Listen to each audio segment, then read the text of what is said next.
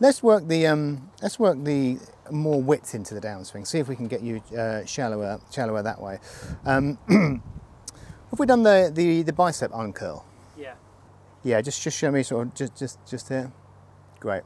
And then you're going to step in here with one arm, and then get the bicep uncurling as you start down. Now I can that is forcing my hand out in front of me while keeping me back.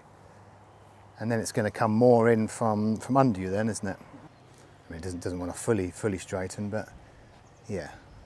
And again, so we're adding width. Cool. Now with two hands. That's nice, Ali.